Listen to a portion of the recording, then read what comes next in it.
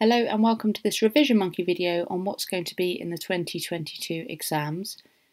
This video is for the AQA specification and it's for separate scientists. So those are people that do 6 1-hour and 45-minute exams at the end of their course, sometimes called triple scientists in some schools. And this video is going to focus on chemistry paper 1. And it is for higher tier students only. So do check with your teacher to make sure you're looking at the right video for you. First of all, the examiners have told us which topics won't be assessed in the paper. And there's only one that they've mentioned for chemistry paper 1 separate, and that is the bulk and surface properties of matter, including nanoparticles. They have told us the required practicals to focus on, and those are salts, titrations, and endo and exothermic reactions. I've done a separate video focusing on just these three in detail, and I'll put a link in the description that you can go to look at the required practicals. They've told us the topics which will be of major focus in the exam, so where you can focus your revision. And these are the periodic table, chemical bonds, ionic, covalent and metallic, how bonding and structure are related to the properties of substances, structure and bonding of carbon, use of amount of substances in relation to masses of pure substances, so these will be calculations, reactivity of metals, reactions of acids, electrolysis, and exothermic and endothermic reactions. So these are the topics which will feature in this video.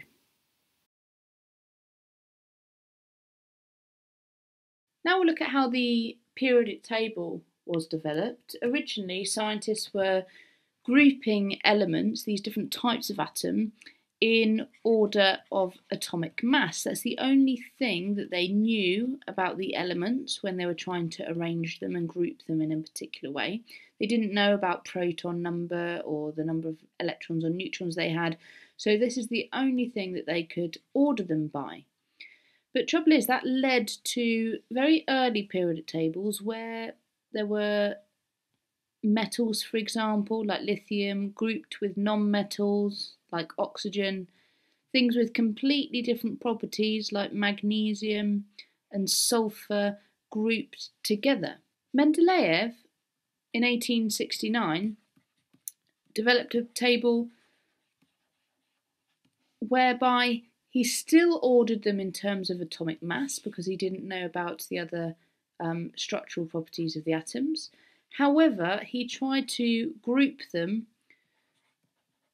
with similar physical and chemical properties.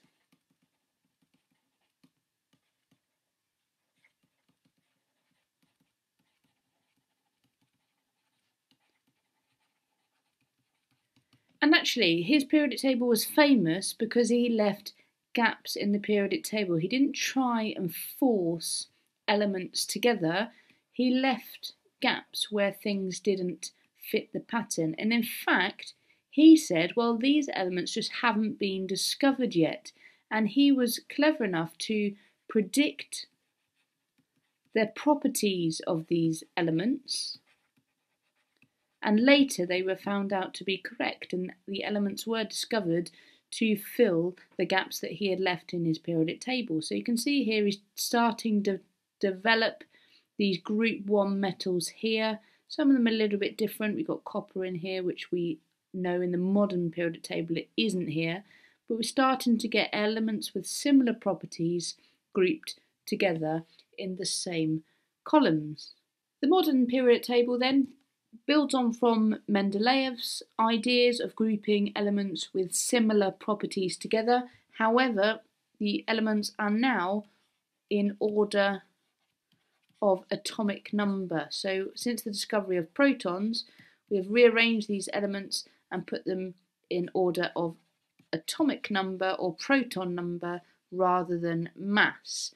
And yes, with most of the elements, an increase in atomic number also means an increase in mass, but actually if you look through the periodic table in detail, you notice sometimes that this is not the case. So it goes up by 1 each time, an increasing number of atomic number, and every time you change the atomic number, you've got a different element.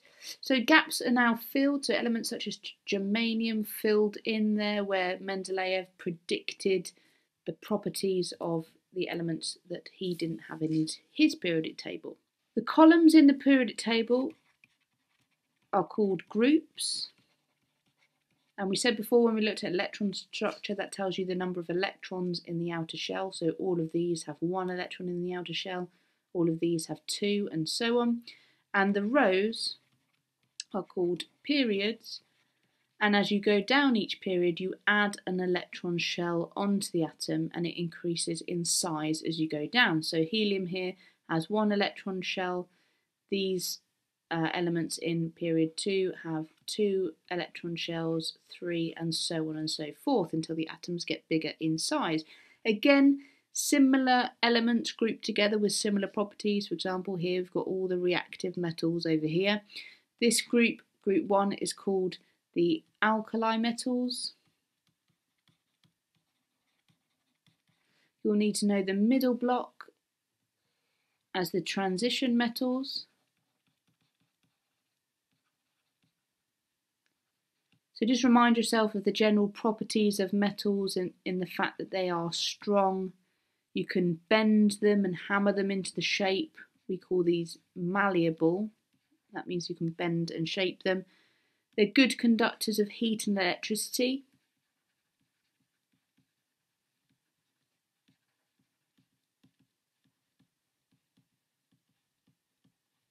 And they also have high boiling and melting points. And in fact, the majority of the elements in the periodic table are metals. There's an invisible line which you won't have on your periodic table, but it zigzags down here like so. And on the left hand side of this line, so all of these elements here are metals, and on the right hand side all of these elements here are non-metals. Within the non-metals, there's 2 groups that you need to be aware of and be able to name. Group 7 is the halogens, and group 0 are the noble gases. We need to know a little bit more detail about group 1, the alkali metals. A couple of common properties of these metals is that they're soft. You may well have seen your teacher cut these metals with a scalpel when they're doing an experiment. And they have low density. And you may well have seen with the reactions on water that many of them are less dense than water, so will appear on the surface rather than sinking to the bottom. We said earlier with going down the periodic table, as you go down each period, you increase the number of electron shells.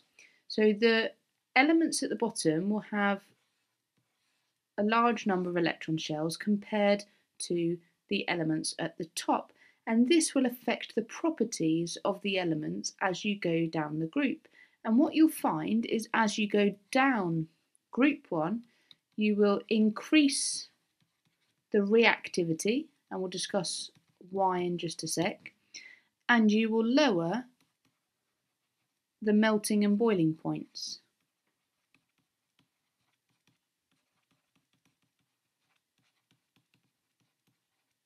So with these electrons, we said that there are more electron shells as you go down the group. They've still all got a positive charge from that nucleus, which contains the protons and the neutrons, giving it a positive charge overall. And group 1 metals want to give away the electron that they have in their outer shell when they're bonding. Obviously there are all the other electrons in between as well, but I'm not going to draw all of those, the 2, 8, 8, etc. But they all have 1 in the outer shell.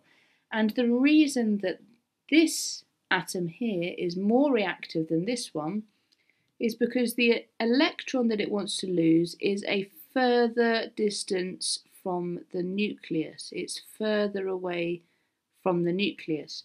whereas this one is closer to the nucleus. And if we're understanding the fact that the electron has a negative charge, which is attracted to the positive charge of the nucleus, you can understand that where they're really close together, the negative and the positive charge are closer. There's a stronger force of attraction between them, and it's easier for lithium to keep its outer electron. But for francium down here, the outer shell electron is really far away from the positive nucleus.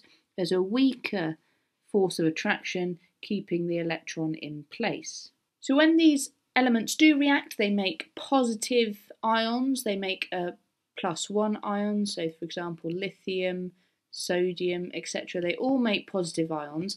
And you need to know about their reactions with water, chlorine and oxygen. So for all of them, when they react with water, let's take lithium for example, you will make a hydroxide. So in this case, you'll make lithium hydroxide and hydrogen gas. You may have seen this in class when you cut the alkali metals, put them in water, and they will fizz around the top of the water.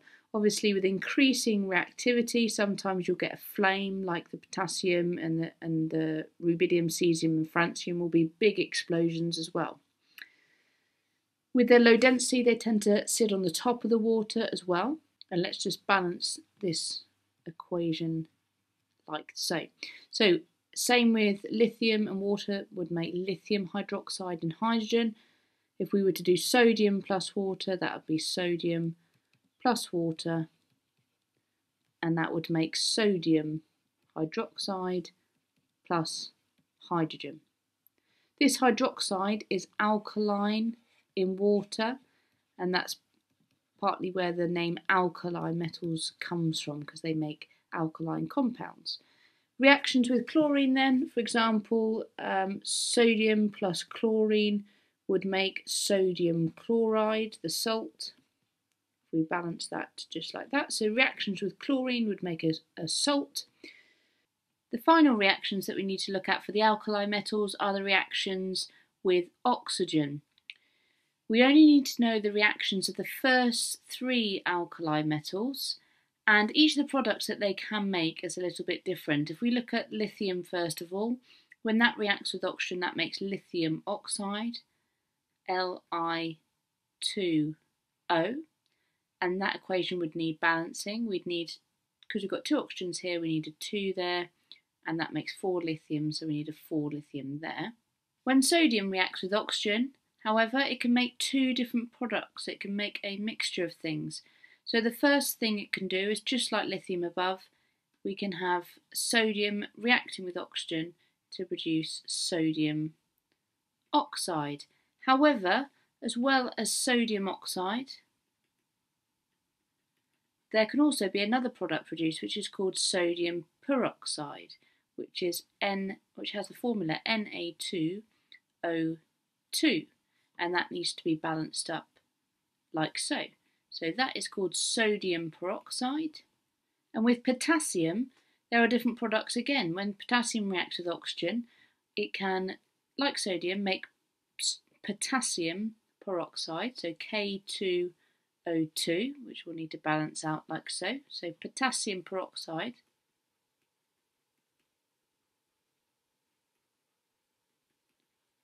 And it can also make a different chemical, which is KO2, which is called potassium superoxide.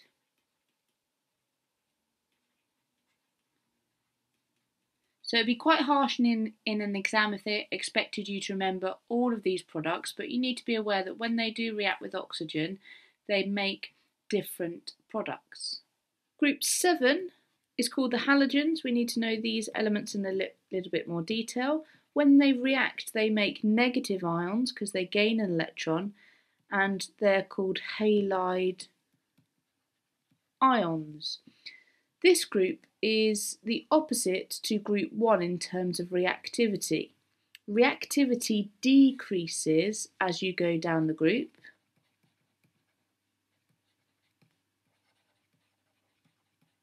and you get higher melting and boiling points.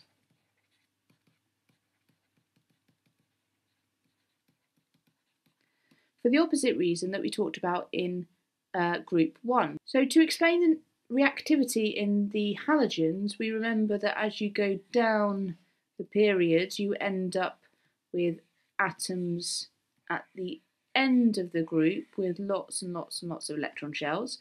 We still have a positive charge in the nucleus, but this time the elements already have 7 electrons in their outer shell and they need to gain an electron.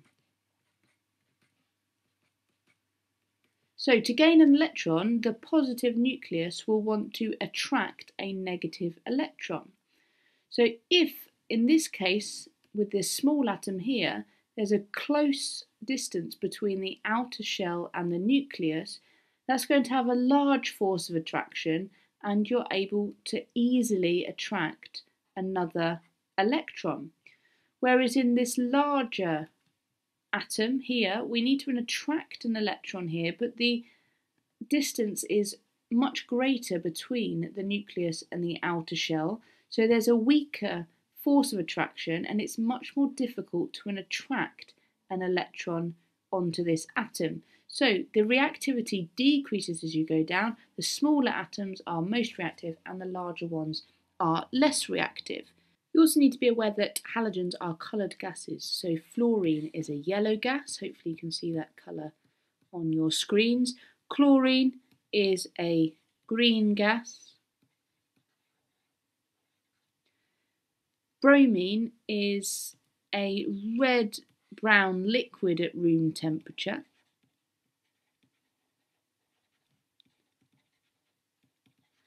And iodine here is kind of a grey colour when it's a solid, but as it turns into a gas, that will make a purple gas or a purple vapour.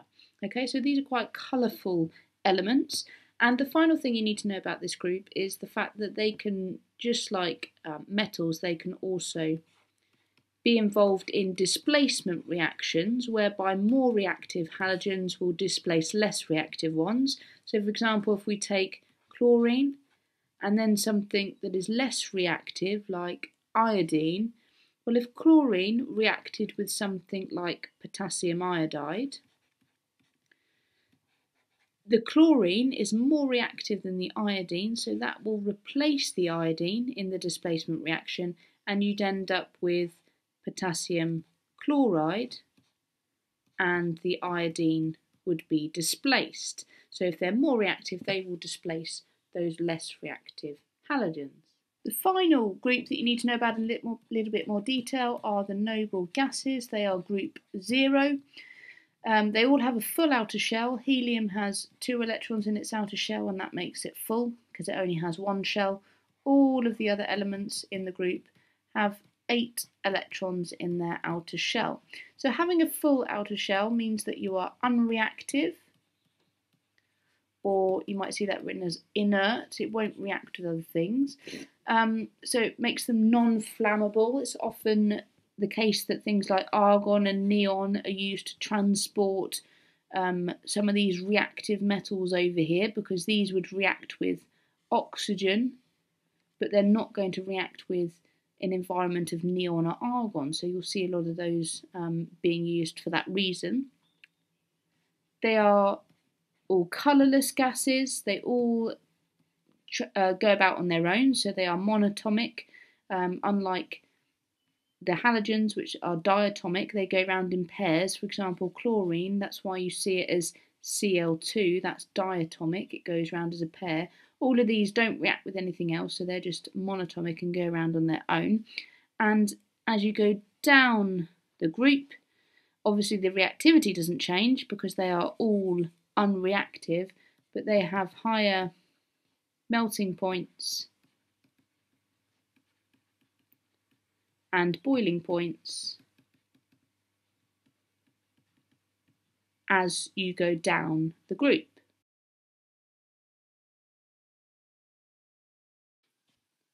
States of matter quite simply means whether something is in a solid, a liquid or a gas state. This is a topic that also comes up in physics, topic 3 as well. So if you learn this bit for chemistry, that'll also help you for physics as well, and vice versa. So here we've got the three different models that we can use. So this one represents a solid, this one represents a liquid, and this one a gas. And it's showing how the particles are arranged depending on whether the substance is in solid state, a liquid state, or a gas state.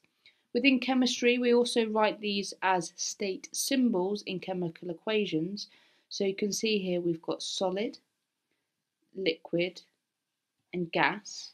And the final one here, the AQ, means it's aqueous, which is in solution, okay, or dissolved. So AQ stands for aqueous. So for a solid, if you're asked to describe the arrangement of particles, we need to be talking about the fact that they are in fixed positions. The particles are vibrating, which you can't see by this diagram, but they are vibrating. The particles in the solid form a definite shape and volume, and there are strong forces between the particles. For a liquid, the particles are close, but they move over each other. They're moving randomly. Liquids don't have any definite shape. So for example, if you had a container and you were to pour the liquid in the container, it would just take the shape of the bottom of that container. There are weak forces between the particles, which allows them to move over each other. With a gas, the particles are far apart. The particles are moving randomly in all directions. A gas has no definite shape, and in fact this will fill and take the shape of any container that you put them in. So if you were to put a gas into this container, it would completely fill the container and take the full shape of the container. And there are very weak forces between the particles, weak intermolecular forces, and they can move past each other and be far apart. Higher tier pupils will need to be able to write about the limitations of the model. So that just means what limits there are to drawing particles in this way as a solid, liquid, or a gas. So what the examiner is looking for is the idea that particles aren't really spherical. Particles will come in all different shapes and sizes depending on what they are. So for example, if you had a water molecule that was H2O, that wouldn't be spherical, that might occupy this kind of shape instead. However, in these diagrams, we always draw them as spheres. The particles aren't solid either, yet we still draw them as solid spheres. And these diagrams here don't show the forces between the particles.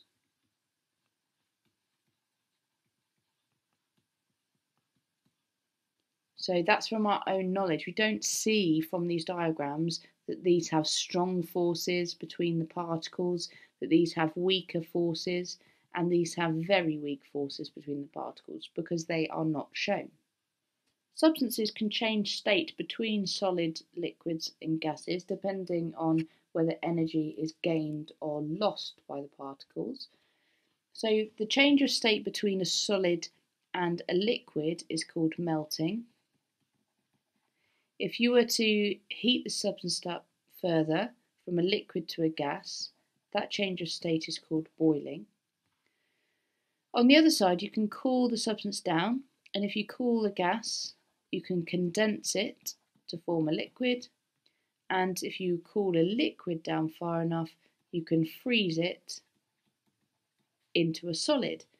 Now the melting point and the freezing point happen at the same temperature, depends whether you're heating it up or cooling it down, and the boiling point and the condensing point happen at exactly the same temperature. For example, if the boiling point of a substance was 1083 degrees C, for example, then that would be the condensing point of the substance as well.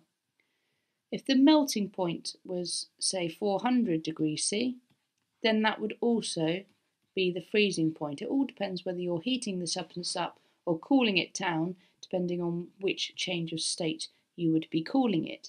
So if you're on this side, you are gaining energy. So the particles are gaining energy to move from a solid to a liquid or a liquid to a gas, and the particles are moving more. They're already moving or already vibrating in terms of the solid, so we're talking about them moving more, and by moving more they are overcoming the bonds that are holding them in place.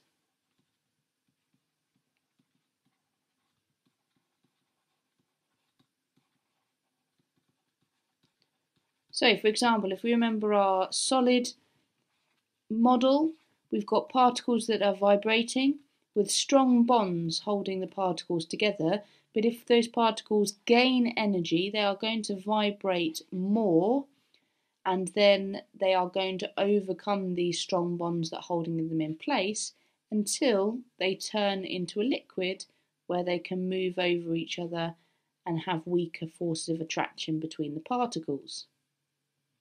If a substance is being cooled down, it is going to be losing energy to the surroundings, and therefore they don't have enough energy this time to overcome the forces of attraction.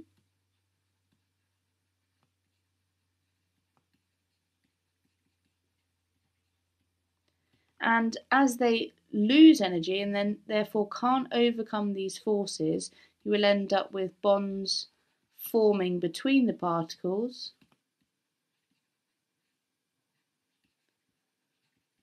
as it changes state. So here we're going to get more stronger bonds forming between the particles to make it a liquid, and even stronger bonds forming between the particles to turn it into a solid. Perhaps the most difficult thing with changes of state that you might be asked to do is interpret tables giving information on melting and boiling points, for example. You need to remember that melting point is exactly the same as freezing point, and boiling point is exactly the same as condensing point in terms of the temperature that they occur at. So, for example, if they said what is the state of oxygen at minus 100 degrees C, perhaps the easiest way to do it might be to write out the solid, liquids and gas, and realise that from the table oxygen melts at minus 218, so that would be its melting point and also its freezing point, so we can write those in, and it boils at minus 183 degrees C, and that means it would also condense at minus 183 degrees C. So if the number is lower than the minus 218, that would be a solid. If the number here falls between minus 218.4 and minus 183, that would mean it would be a liquid. But as minus 100 is smaller than minus 183, it falls in this side, so oxygen would be a gas. For carbon, it says what is the state of carbon at 3600. Again, I go to write my solid, liquid and gas for carbon, and we can see that the melting point is 3500, so is the freezing point, and the boiling point is 4827, and so is the condensing point. So where does 3600 fall? Well, it falls between these two numbers here. 3600 falls between these two numbers, so that means that the carbon must be a liquid at 3600 degrees. Ions are charged particles. As we can see here, we've got one that is positively charged and one that is negatively charged. And on the left-hand side here, we've got what they originally were, and that was an atom. So here we've got an atom with 11 electrons. It's got 1 in its outer shell, so we know it's from group 1. And to turn into an ion, this atom has to lose its outer shell electron. So it loses an electron, I'll just write E for an electron, and it turns into an ion. And because it loses a negative charge, it now becomes positively charged. To explain that, in this atom, if you remember, it has no overall charge, so it has 11 electrons, which we can write as negatives, and it also has 11 protons.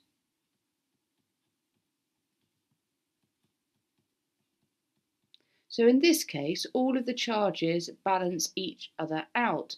However, when it turns into an ion, as we said, it loses an electron, so it loses one of those negative charges, and turns into a positively charged ion. And you can see probably now the reason why it becomes positive, because here we've still got the charges cancelling each other out. However, for the ion here, it now has not got that electron cancelling out the positive charge, so overall it becomes positively charged. If you look at this case, however, we've got an element from group 7. It has 7 electrons in its outer shell, so rather than losing 7 electrons, it's easier for it to gain 1 electron in this position here to give it a full outer shell. The whole point of these is they're trying to get the structure of a noble gas. They're trying to get a full outer shell. So in this case, the atom will gain an electron, and because it's gained a negative charge, it becomes negatively charged overall. So for atoms, metals, all turn into positive ions. They all lose electrons. So elements in groups 1, 2, 3 will lose electrons, and the transition metals as well will lose electrons and become positively charged ions, whereas negatively charged ions are mainly non-metals, except hydrogen that becomes positive, but non-metals like the halogens, chlorine, bromine, etc. will become negative ions. So you can perhaps see what's going to happen when we've got something that's positively charged, a metal ion, and something that's negatively charged, a non-metal ion.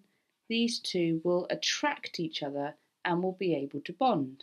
So you can see here in this example we've got atoms on the left hand side, and we're now going to draw the ions. In this case, this is a group 2 element. It has 2 electrons in its outer shell, so this time it needs to lose 2 electrons. So we'll keep the inner electrons and the second shell electrons, but this time it loses the outer electrons. And the important thing is to put brackets around the ion, and because it's lost 2 negative charges, it now becomes 2+. With this element here, this is in group 6, because it has 6 electrons in its outer shell, it needs 2 more here. So when we draw the ion, we often draw the additional electrons as a circle instead of crosses, but it won't matter too much. And because it's gained 2 electrons, it's gained 2 negative charges, so this now has a charge of 2-. So with the positive and negative ions that we've just discussed, these can attract each other and bond together, and this is exactly what we mean by ionic bonding.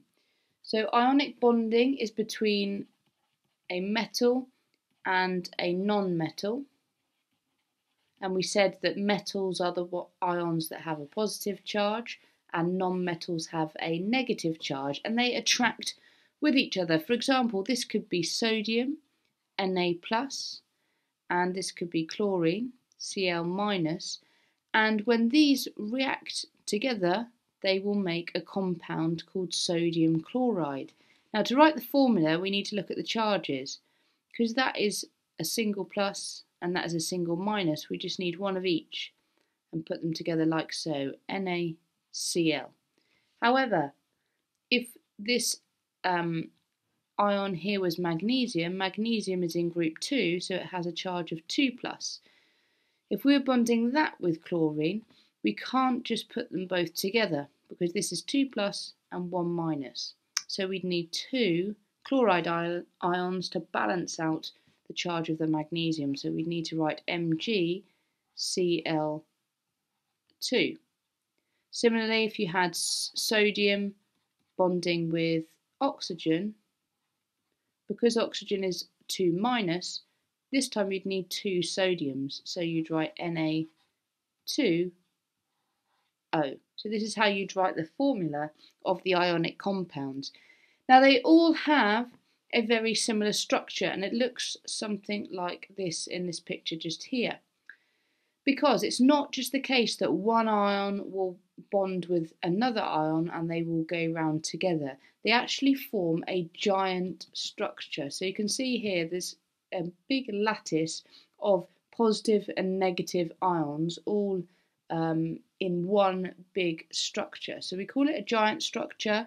We call it a lattice. If they ask about structure, you need to talk about the fact that it's made out of positive and negative ions.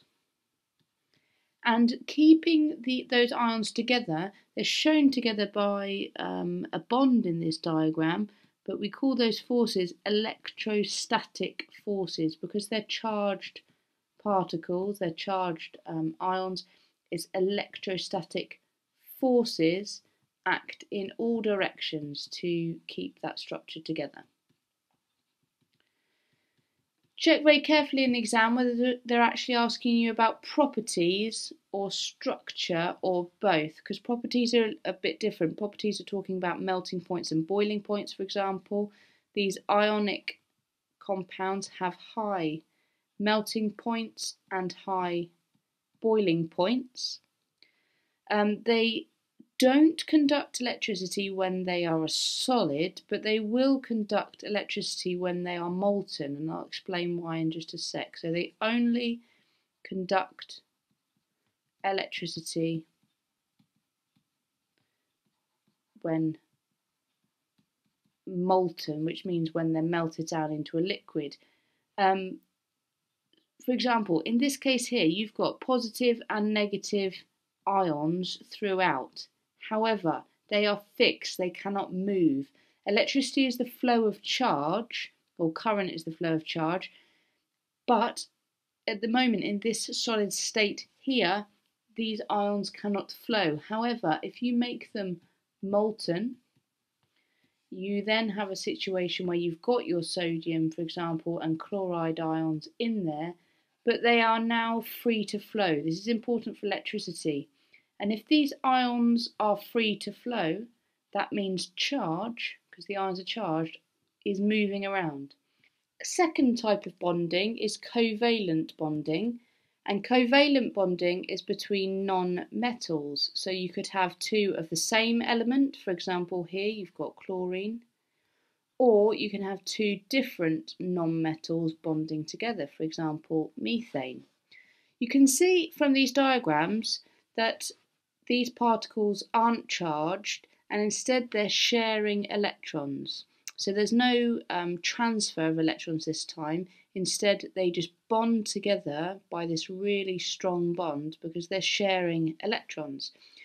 We can draw this in other ways. We can draw the covalent bond simply as a straight line to show a covalent bond. So we can do that for both of them. And you may well see diagrams in this format. These lines show a covalent bond, or you can draw it without the energy shell, so you can just draw the electrons like so.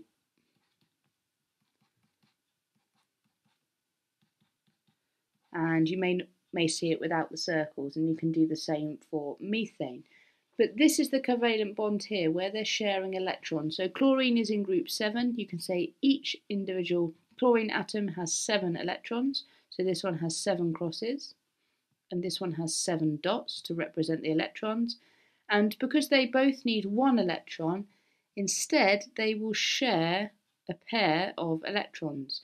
And if you look at each individual atom now, they will have 8. So 1, 2, 3, 4, 5, 6, 7, 8. And this one 1, 2, 3, 4, 5, 6, 7, 8 by that share pair. Here, in the same way, hydrogen only ever had 1 electron and carbon has 4 electrons. So you can see just by sharing the electrons here, hydrogen is now complete because it has 2 electrons in its shell, and that is full because it only has the inner shell. And if we look at the carbon atom, that has 8 electrons. 1, 2, 3, 4, 5, 6, 7, 8, giving that a complete shell. So you may well have to complete diagrams to show covalent bonding. A little tip is to think about how many electrons they need to complete their outer shell, and that will know how many pairs of electrons the atoms will need to share. So oxygen is in group 6. If it's in group 6, that means each atom has 6 electrons on the outer shell, and they need 2 more. So because they need 2, that's your hint that this is going to have this time 2 shared pairs of electrons. So I'd start there. So draw one atom with dots and one atom with crosses to make it nice and clear. So we start with our 2 pairs of shared electrons in the middle. And now we know that we've used 2 electrons up for each atom. And because they started with 6, they can only have 4 more. So if I make this one the one with dots, I will put 4 more electrons, doesn't matter where you put them, around the outside. This one here, I will put 4 crosses around the outside. So in total, if we look at this oxygen atom here, it only has its 1, 2, 3, 4, 5, 6 crosses that it started with.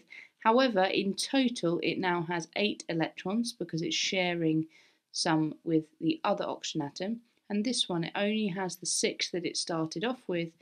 But again, if you look at it, it has 8 electrons because it now has this double covalent bond. So we would draw a double covalent bond with 2 lines, like so, to show the oxygen atoms bonding together.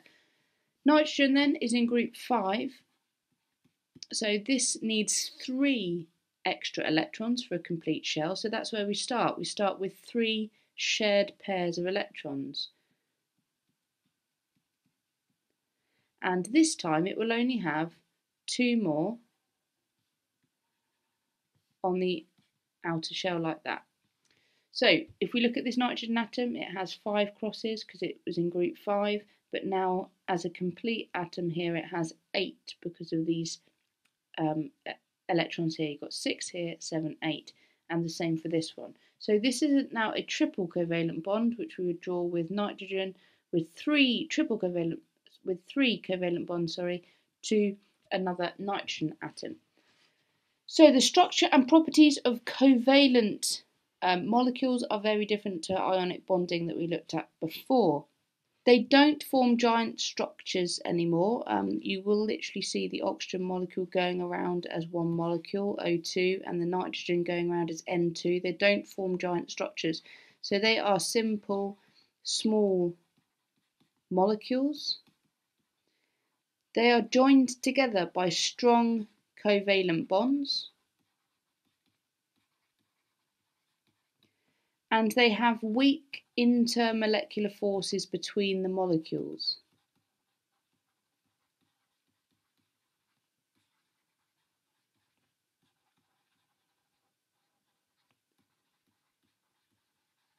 What that means is the covalent bond between the atoms, so here this double covalent bond is very strong. It's very difficult to split these oxygen atoms apart. However, if you had 2 oxygen molecules close together, they have what we call intermolecular forces, so forces between the molecules, and these are very weak. So the bond here is very strong and the bond here is very strong, but these intermolecular forces which exist between the molecules are very weak. And having weak intermolecular forces means that they have particular properties, including this time a low boiling point and melting point. So many of these simple small molecules are gas at room temperature. Not all of them, but many are gas at room temp. And also, because these particles are not charged in any way, they do not conduct electricity. In rare cases, covalent bonding can also lead to giant structures, and there's 3 giant covalent structures in particular that you need to be aware of. and these are diamond, graphite, and silicon dioxide, or you may well see that written as silica. So with these giant covalent structures, they still have very strong covalent bonds. They are giant structures, lattice structures, and this gives them very particular properties. Unlike the small simple molecules, these giant covalent molecules actually have very high melting and boiling points.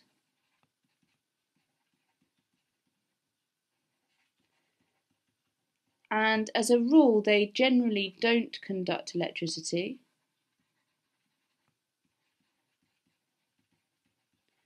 Except graphite, and we'll explain why that does so in just a sec. So a little bit more detail for diamond and graphite that you need to be aware of. Let's go into the elements first of all. You can see these are just made from one type of element. These are both made out of carbon, whereas silicon dioxide is made out of silicon and oxygen. So with the carbon structures here, we can describe these as allotropes of carbon. This means they are different structural forms of the same element.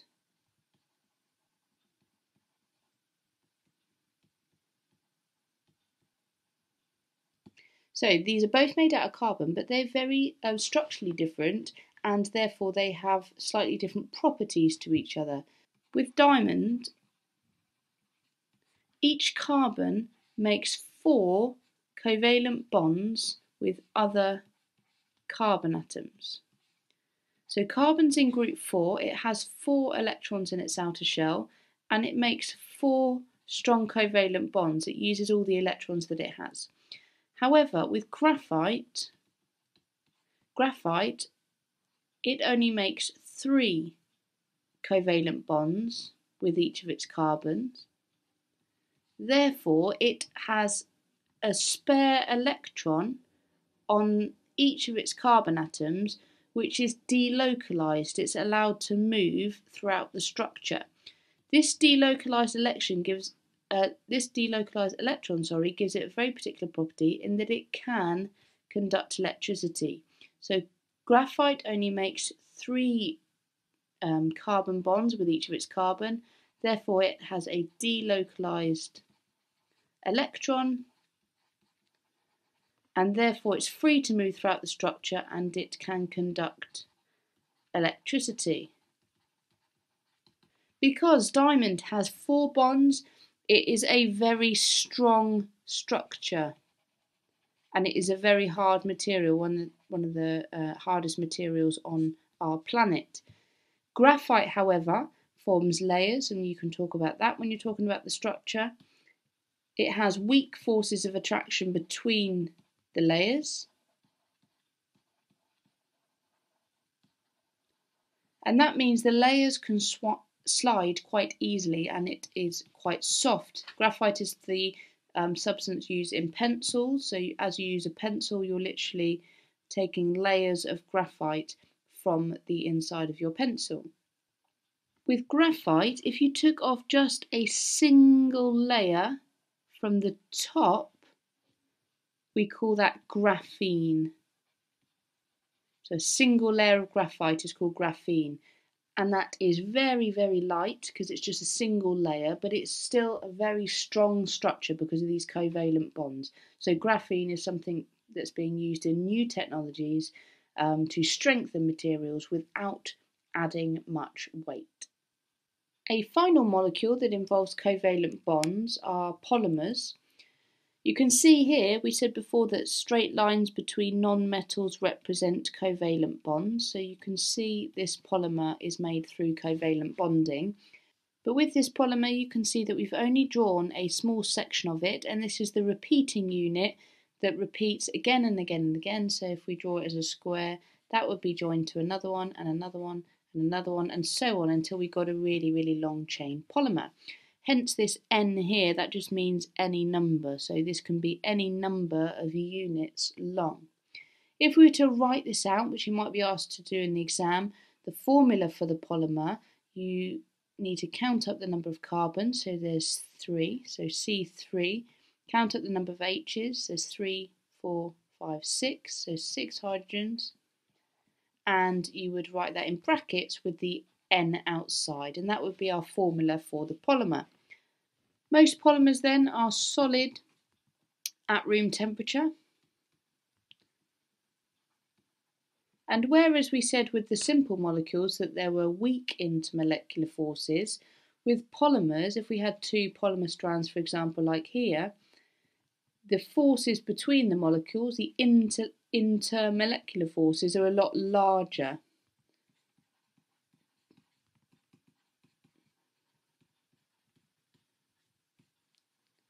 And that therefore gives them a much higher melting point and boiling point than simple molecules.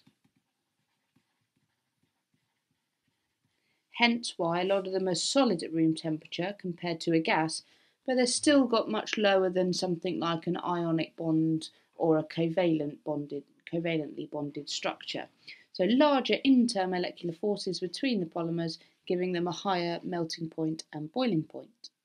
The final type of bonding that you need to be aware of is metallic bonding, and that's the bonding that exists between metal atoms. For example, if you were to pick up a large lump of gold, there would be metallic bonding between the gold atoms to make sure that that structure stays together. And this model here shows what metallic bonding looks like. It's represented by the positive metal ions. And with metals, the outer electrons are actually free to move around. So we say that they are surrounded by what we describe as a sea of delocalized electrons. So if we were to draw electrons in here, we'd have the positive ions there, and the electrons would be moving all around the structure. And that gives it a very particular property that we know about with metals, in that they are very good conductors of heat and electricity.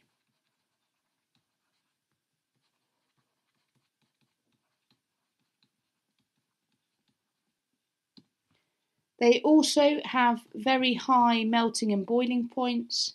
You should know this because you can appreciate the amount of energy that it would take to heat and melt a metal. So you should remember that they have high melting and boiling points, and you should already know that most of them are solid at room temperature. General properties of metals then, they are also very strong and malleable, meaning they can be bent and hammered into shape. That's what malleable means. So when you're asked about the structure in the exam, you need to be talking about this part, the sea of delocalized electrons and the positive metal ions in a regular structure, the fact that it forms a giant structure, and the properties, conductors of heat, electricity, the melting and boiling points, and the fact they are strong and malleable. So with metals, there's two different types that we use regularly. There are pure metals. The thing with pure metals, though, is they're actually quite soft because the metal atoms or the metal ions are arranged in layers, and those layers can slide over each other easily.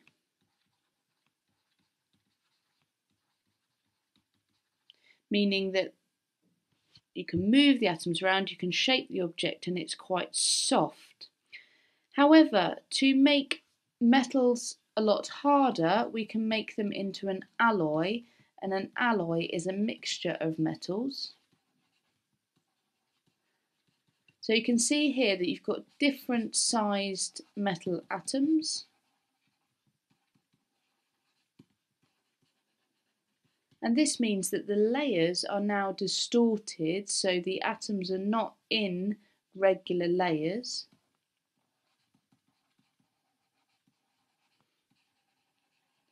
And what that means is the atoms can't slide over it easily in an alloy.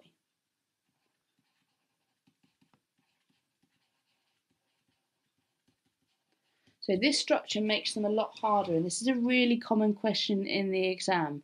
So either they'll ask you about the pure metals and simply you need to write about the atoms being in layers and being able to slide easily, or they'll show you a diagram of an alloy, or maybe ask you to draw a diagram of an alloy, and we need the fact that it's now got different sized atoms, distorted layers, or the atoms aren't in regular layers, and the fact that the atoms now can't slide easily over each other, and it makes a much harder substance.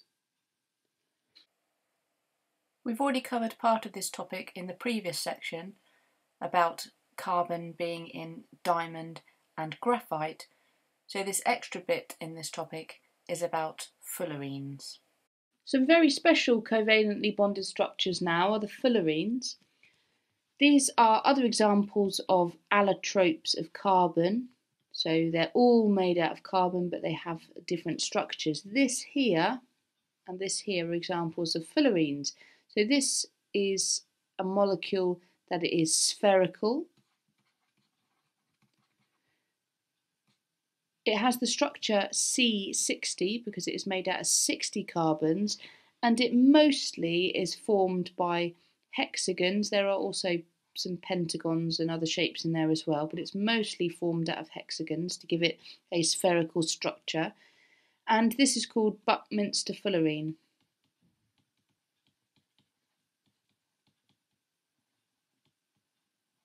So because it's of its spherical shape, it is a useful lubricant. Having this shape, it also has a large surface area, which makes it useful for a catalyst. And what this Buckminster fullerene is being developed and used for is for drug delivery into the body. As you can see, it looks like a bit of a cage, and that's exactly how they're trying to use it. So they're trying to put drugs inside the sphere of the Buckminster fullerene and use that to deliver the drug to a particular place in the body. But further to that, like we said, it is also a useful lubricant because it's got a spherical shape. It can roll around, reducing the friction of components in a machine, and it also is a useful catalyst because of its surface area as well. The other structure that we have here is another type of fullerene, and this one forms a tube, and it's called a nanotube. Again, made of carbon. So this looks quite similar to graphite, however it's rolled around into one tube rather than consisting of layers. These nanotubes are being used in electrical components because they can conduct electricity and they can conduct heat as well. So that makes them quite useful for electronics. They also are extremely strong but extremely light at the same time. So these nanotubes have been used to reinforce structures such as tennis rackets, giving the advantage of being particularly strong and making the racket structure strong, but at the same time with the tennis racket you don't want it to be too heavy, you want it to be nice and light, so it adds to the strength of the material without contributing a great deal to its weight. Here are the 3 equations for the higher tier paper that I recommend you write down and learn off by heart. And then when you get into the exam, you can brain dump them, which means write them down straight away on the first bit of white paper that you see, so you don't forget them.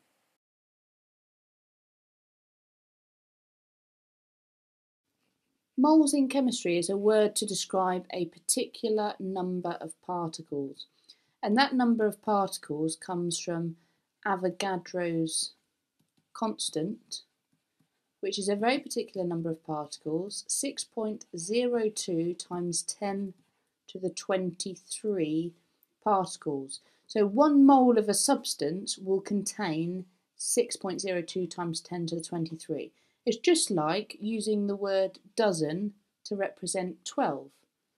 We would say we have a dozen toy cars, for example, rather than saying we have 12 cars. Well, rather than saying we have 6.02 times 10 to the 23 atoms of carbon, we shorten that by saying we have 1 mole of carbon. The mole is represented by the large numbers in front of chemicals in an equation. For example, this equation here we can write out in terms of moles, and you may be asked to do this in the exam. So here we would describe this as 2 moles of hydrochloric acid reacting with 1 mole of calcium carbonate to produce 1 mole of calcium chloride, 1 mole of water, and 1 mole of carbon dioxide. So this is what the large number is representing, the ratio of moles that you have in the equation. Moles relate to relative formula mass in the equation that we'll talk about on the next slide. However, quite simply, the relative formula mass in grams is how much 1 mole weighs.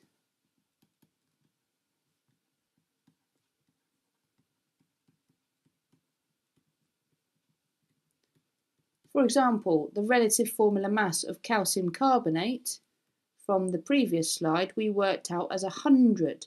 So it has a relative formula mass of 100. So 1 mole of calcium carbonate would equal 100 grams. Whereas water, we said, has a relative formula mass of 18.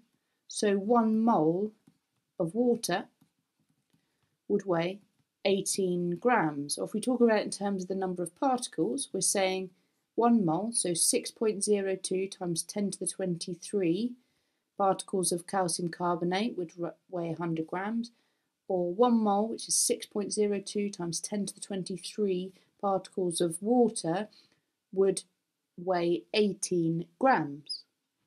This equation here is one that you're definitely going to have to remember, and I would highly recommend you writing that down as soon as you get started in your exam. Just turn over the first page and then a piece of blank space, write down moles equals mass divided by mR, because it's likely that you will need that in your exam.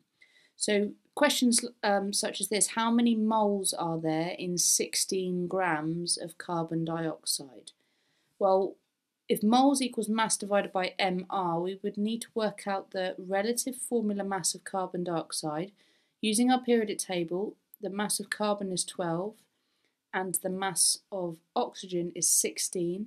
So 16 times 2, because there are 2 oxygen atoms in there, will give you a relative formula mass of 44. So how many moles are there? Well, moles equals mass divided by mR, so 16 divided by 44 would give you the answer of 0.36 moles. Second question, how many moles are there in 2 grams of calcium carbonate? Well, the relative formula mass of calcium carbonate, if you were to work that out, is 100, because we've got 40 added to 12 added to 3 lots of 16. So moles equals 2 divided by 100, which would give the answer of 0.02 moles. Concentration is mass over volume. Now, concentration is measured in grams per decimeters cubed.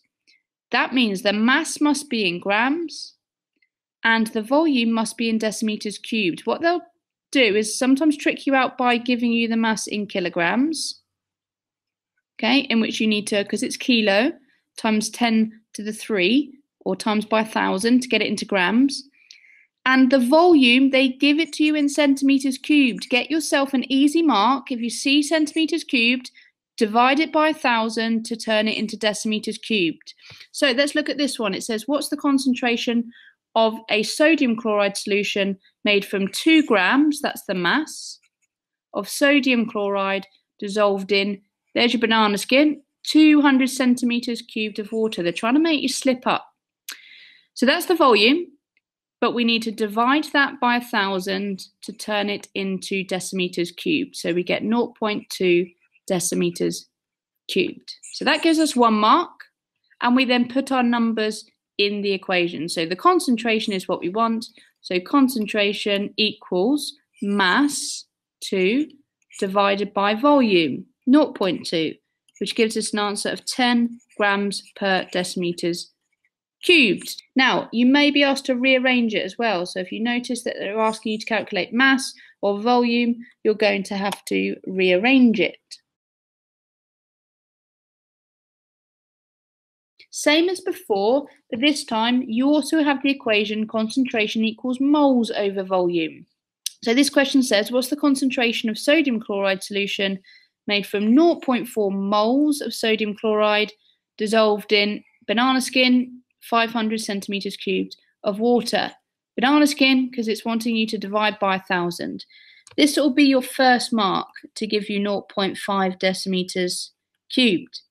So then moles over volume would give you 0.4 over 0.5, which is 0.8 moles per decimeters cubed. Now, if you're wanting moles per decimeters cubed, but then you need your answer in grams per decimeters cubed, the decimeters cubed bit is staying the same. So you need to think how you convert moles to grams. So then you use the equation moles equals mass over mR. So moles would equal the mass over mR. So if we want to get from moles to mass, we would need to multiply by the relative formula mass. Okay, rearrange that, mass equals moles times mR. So we'd have 0.8 from before multiplied by the relative formula mass of sodium chloride, which they've given you here,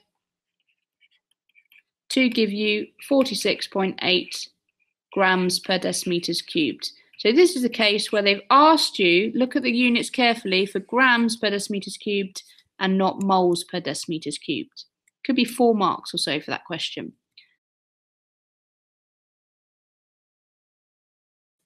I want to run through balancing equations using masses. For these ones, you get the marks for the working out and not for just balancing equations. So they give you masses and they give you relative atomic masses. So think to yourself straight away, moles equals mass over mR.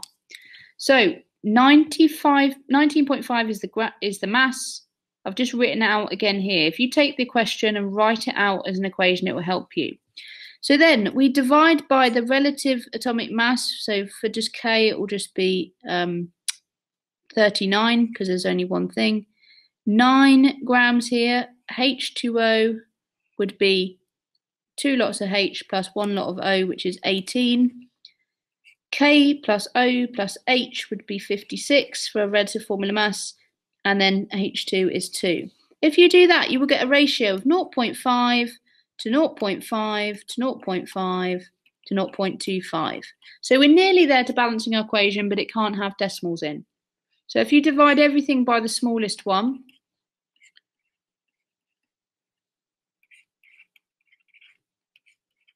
that will give us a ratio of 2 to 2 to 2 to 1. And the final thing, don't miss out this step, is you have to write the balanced equation.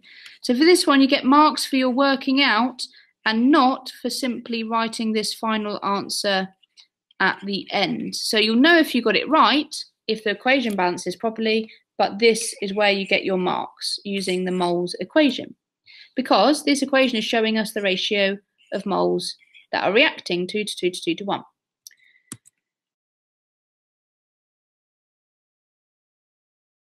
Let's calculate the mass of sodium chloride produced when 2 tons of sodium carbonate reacts with hydrochloric acid. So we want 2 tons. If I always write it under here, it just helps me out. So 2 tons of sodium carbonate reacting with hydrochloric acid, and how much sodium chloride do we need to make? What we need to find out could well be on this side of the equation as well. It doesn't matter. But everything else, just put a cross through because you don't need to worry about that. So I recommend you doing the moles mass mR in a grid for each thing. So moles mass mR in a grid, moles mass mR. So write down the information that you know. Now, really, you should convert these to grams, but I'm just going to keep it as the tons because it will work out the same in the end. So I'm going to put down here 2 tons for the mass of sodium carbonate that I've got. And then using my periodic table, I would need to work out the relative formula mass. Again, they might give you those numbers, but I'll tell you now that the relative formula mass of this is 106. The relative formula mass of sodium chloride, don't include the 2, okay? Ignore that because we'll use that later. Think to yourself, I'll use that later, so I'll ignore that, is 58.5. So the one thing that I can work out, that's everything that I've got first of all. The one thing I can work out is this bit, the moles. So moles equals mass over mR. So 2 divided by 106 will give us 0.01887. This is where these numbers come important, the ratio of moles. The ratio of moles here is 1 sodium carbonate to 2 sodium chloride. So when we convert the moles over here, we need to double up because we've got a ratio of 1 to 2. So doubling this will give us 0.0377 moles. And then we rearrange our formula, moles equals mass over mR. If we rearrange that to mR times moles equals mass, we know to multiply these two together to get our answer of 2.2 tons. Now you could have done it in grams and then converted it back into tons. That's fine as well.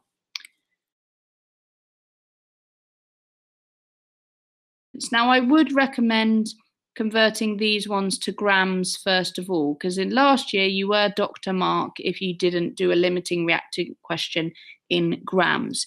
So first of all, I would recommend you converting these. Don't forget kilo is times 10 to the 3, so it's timesing it by 1,000.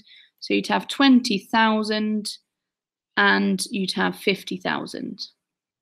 So it's saying when you react these two together, ignoring this side, when you react these two things together, one is a limiting reactant. That will mean that it will all be used up, and the other one you add in excess. Okay, so the limiting reactant is the one that's used up. So they should react in a ratio of 2 moles to 2 moles. So let's have a look what we've got then. Again, moles equals mass over mR equation. So moles equals mass over mR. So to calculate the number of moles that we've actually reacted together, we do our 20,000 divided by 23, ignoring the 2 because we talk about this later. And then the 50,000 divided by the relative formula mass of these two, which is 36.5. So we get an answer of 869.565 moles reacting with 1369.86 moles, and we need to find out which one we've added too much of. Now, because they're the same ratio, you might have worked that out already. But if it's more difficult, if you divide both sides by the smallest one, so in this case divide it by 869.565, you will get a ratio of 1 to 1.575. So you know that the ratio should be 2 to 2, which we'd simplify to 1 to 1. Okay, so this one here is the limiting reactant. Okay, because we reacted 1 mole. Now, if we had 1 mole, we should have reacted 1 mole over here, but we didn't. We added 1.575 as our ratio. So this one we've added in excess. When you do your conclusion, write about the moles that actually reacted. So write about this bit. And you would say the limiting reactant is sodium because 869.56 moles were all used up. Whereas the hydrochloric acid was added in excess because only 869.565 was needed because the ratio was 1 to 1. And 1,369.86 was actually added. So conclude in a sentence using the moles that you'd worked out here. Right then, my final bit of advice if you're doing higher tier is if you see maybe 4 if they're harsh, but definitely 5 or 6 mark questions, you may need to combine more than one equation. So brain dump them and work out which equations to use. It's not many. Moles equals mass over mR. Concentration equals mass over volume. And concentration equals moles over volume. Last little bit, remember, centimetres cubed, divide by 1,000 to get to decimeters cubed. And you might need to use these. For example, let's say you needed to work out concentration by mass over volume. You may well need to work out the mass first by rearranging this and doing moles times MR. Or if you wanted to work out moles over volume, you may well need to do the mass divided by relative formula mass first and then put it into this equation. First of all, we'll talk about neutralisation. And the general equation for neutralisation is when an acid reacts with a base to make a salt plus water. Now this base can either be insoluble, so something like calcium oxide, where you'd have a powder that you'd add to your acid, or it can be soluble, something like sodium hydroxide, where you would have a liquid or a solution that you react with the acid. And soluble bases have another very special name called alkali. So if you see an alkali reacting with an acid, you know that that is a soluble base or a solution that you're using. When you react an alkali with an acid, you can use an indicator like universal indicator or a piece of equipment like a pH probe instead, which is an electrical piece of equipment that will give you an exact number, because the universal indicator links with the pH scale. So this here is the pH scale. It goes from 1 to 14. Number 7 in the middle, pH 7, is for a neutral substance, for example water. So sometimes you have a pH 0 as well on the end here. The range 0 to 6 are your acids, so the range 0 to 6. And within the range 8 to 14 are your alkalis, 8 to 14. Now acids are solutions that have hydrogen ions in them, whereas alkalis have the ion hydroxide in them. So I'll just write that hydroxide out. Hydroxide ions for an alkali and hydrogen ions for an acid. Now with the neutralisation reaction, you're taking an acid and you're reacting it with a base to make a salt plus water. So if you're making an acid with hydrogen ions, react with an alkali with hydroxide ions, you can see that the result of those two reacting are going to make water. And also you'll make a salt in the reaction as well. But this is the ionic equation for neutralisation. So using the pH scale, we can describe acids that are far away from neutral as strong acids, and the ones that are closer as weaker acids. In the same way with alkalis, the closer you are to water and to neutrality, the weaker you are, and the further away you are, there's your strong alkalis at the end. This section on strong and weak acids is for higher tier pupils only. This section on strong and weak acids links again to the pH scale. So just in a little bit more detail, pH is a measure of the concentration of hydrogen ions in a solution. So we said before that here with our 0, our 1, these are our strong acids, and here are our weak acids. When you go down a number on the pH scale, you increase the number of hydrogen ions in your solution by a factor of 10. So that's something to be aware of. They might give you a certain number of hydrogen ions that are in a pH 6 solution and perhaps ask you how many would be in a pH 2 solution. You have to keep multiplying by 10 until you get to the right pH. So they increase by a factor of each 10 as the pH decreases. But the words strong and weak acids also refer to particular types of acid. Strong ones are the ones that you are probably used to using in your lab. So for example, hydrochloric acid, sulfuric acid and nitric acid. Note that they all start with H because they're all producing hydrogen ions. When they dissolve in solution, strong acids completely ionize in water.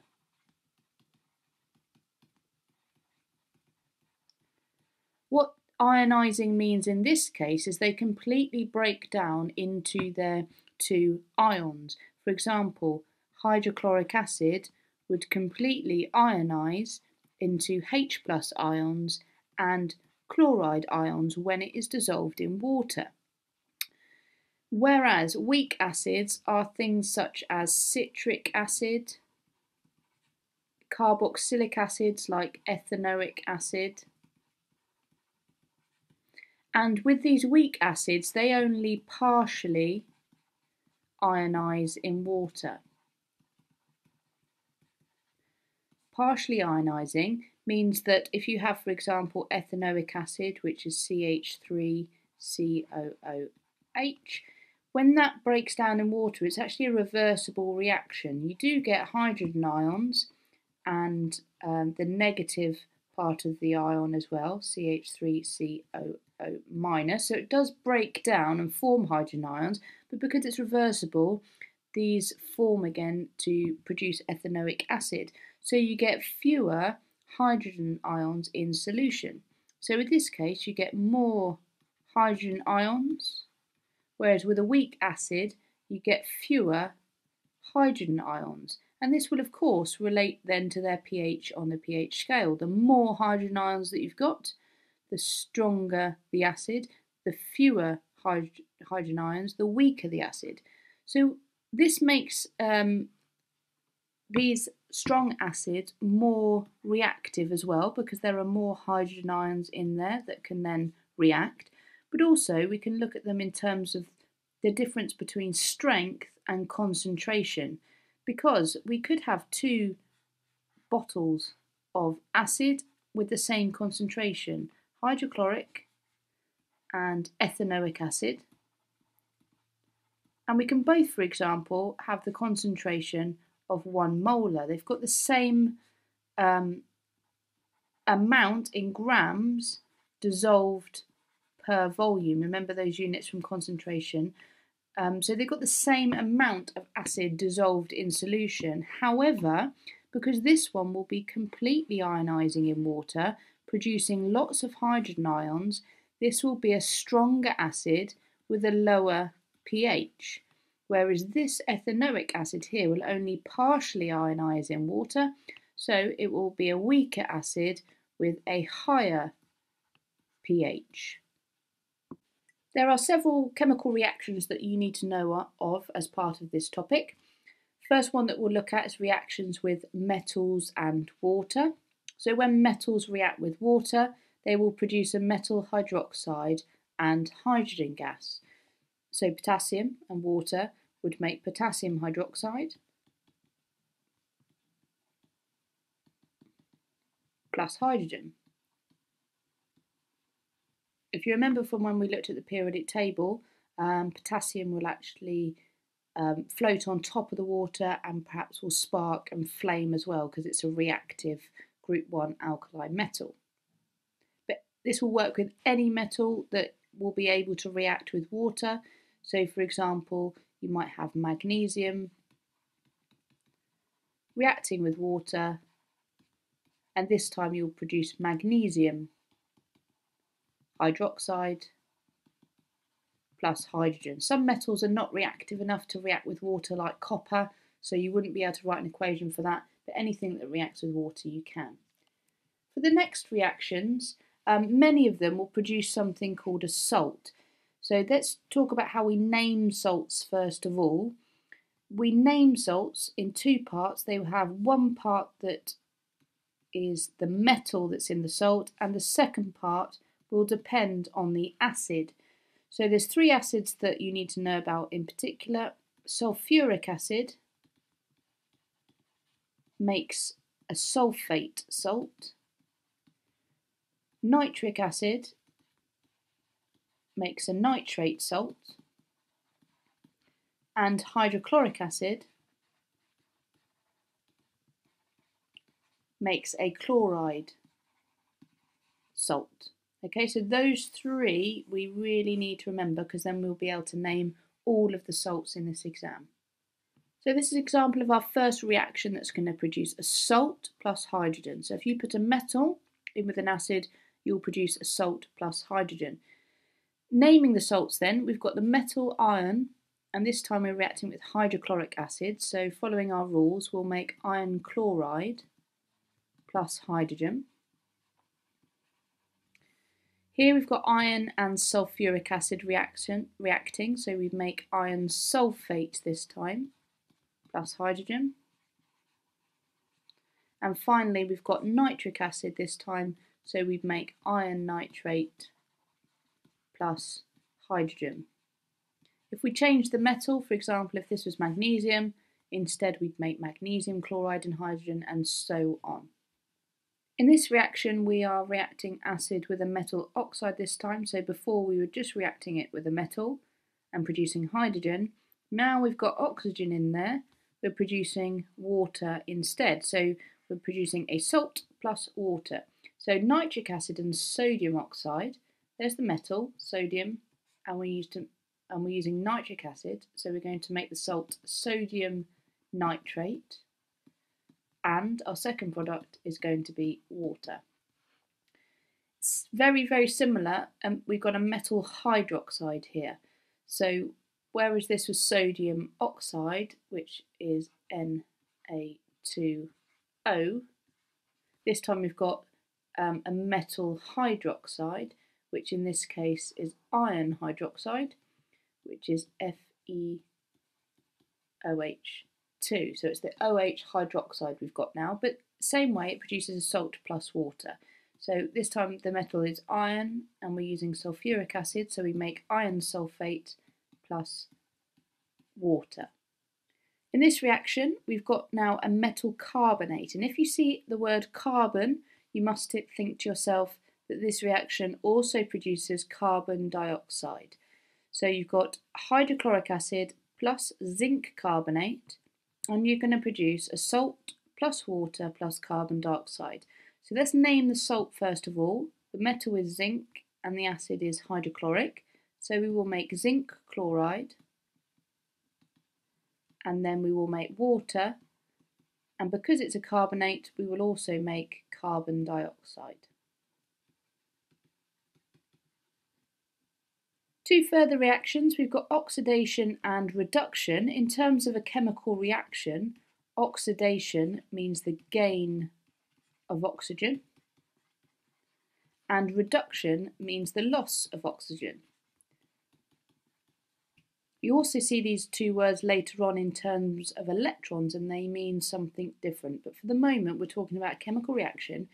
So in this one, zinc reacts with oxygen, and zinc gains oxygen, so it forms zinc oxide. And in terms of reduction this time, it means the loss of oxygen. So this time, zinc oxide would lose its oxygen, so you'd make zinc plus carbon dioxide. We'll now talk about the required practical, which is all about making a salt. So to make a salt, we're going to do a neutralisation reaction. So we've got our base reacting with our acid to make a salt plus water. In this case, we've got copper oxide reacting with hydrochloric acid to produce copper chloride salt and water. You could use sulfuric acid to make copper sulfate. It all depends on what salt that you want to make at the end of the process. So this copper oxide, you can see by the state symbol, is solid, it's insoluble, and it is a black powder. That will react with acid and make a soluble salt. You can tell by this state symbol of AQ, which means aqueous, that is soluble and it's going to be dissolved in water. So to start off with, to make our salt, we need to add the copper oxide in excess to the acid. Really important term, it means we keep adding it until no more reacts. So we have our acid in our beaker, certain amount, say 30 mils that we would measure with our measuring cylinder, and then we keep adding that copper oxide in excess until we see the copper oxide at the bottom of the beaker to show that no more can react. We now need to get rid of that, because if we were just to heat that, we wouldn't end up with our pure crystals. We'd end up with some copper oxide on top as well. So the first process is filtration. We'd pour that reaction into our filter paper with inside our funnel. And in the conical flask, we would collect our solution containing our salt and our water, and at the top here we would have our excess copper oxide collected and filtered out. The next process is to then get rid of the water, because we just want the salt on its own. So the next process is called crystallization, and you can either use a Bunsen burner to heat up an evaporating dish over a tripod. Sometimes you might choose to heat it up more slowly in a water bath, or using an electric heater. You might see any of those heating methods in the exam, but we put our solution into there and our water will evaporate.